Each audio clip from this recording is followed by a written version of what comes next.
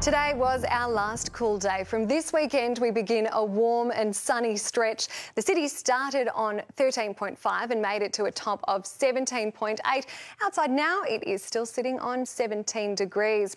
Heavy rain overnight eased to scattered showers through East Gippsland, delivering a further 10 or so millimetres on top of those 24-hour totals of up to 100 millimetres. There are a number of flood warnings in place through Gippsland and the northeast. Major flooding is possible along the Snowy River from Basin Creek to Orbost. Taking a look at the satellite, a deep low pressure system which brought us the heavy rain and showers will gradually move east tomorrow. A high, which is sitting south of Tasmania, is also moving east, extending a ridge over Victoria this weekend.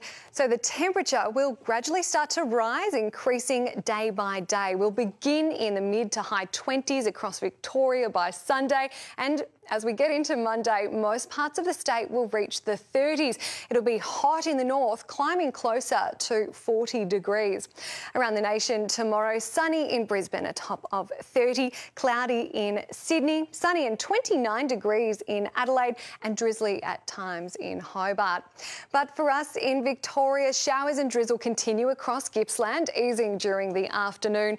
The Central and Otway Ranges could also see some light showers tomorrow morning. The rest of the state is partly cloudy. The north gets a little more sunshine than most.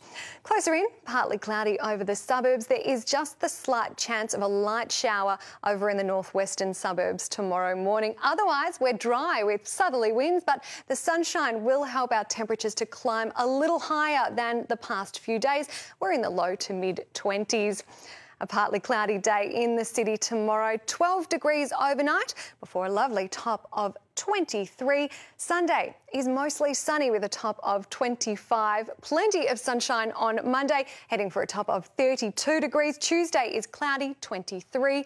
There's a 50% chance of a light shower on Wednesday, 22. Partly cloudy, 21 on Thursday. And Friday, partly cloudy with a top of 29. Finally, that summer weather has arrived. It looks like a great weekend, Mike. That's terrific. We're losing you to maternity leave. We're going to miss you. Oh, thank you. Yes, I'm heading off for my break and to have little bubs. Tim says to get some sleep. Thank you, Tim. Good advice. OK. 7 News can tonight bring you a behind-the-scenes look at a Hollywood film shoot here in Melbourne. Filming has begun in the northern suburbs on family comedy Woody Woodpecker 2. Hidden away in Heidelberg, Victoria's very own slice of Hollywood. Remember me?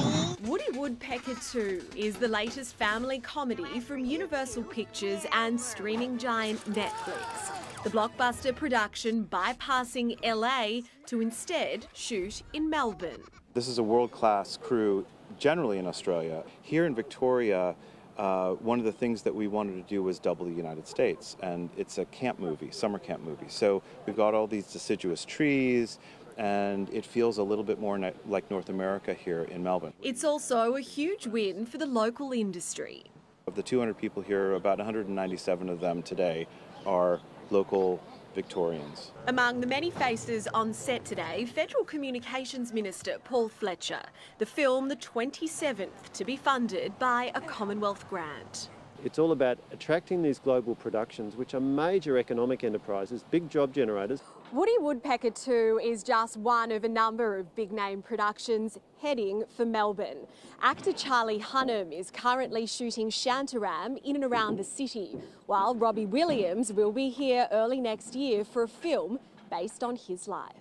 But it's also about, great Aussie scenery being seen on screens around the world. The tourism benefits of that are very significant. Woody Woodpecker 2 will fly onto screens in late 2023. Jodie Lee, 7 News. And that's 7 News from the team. Have a great night.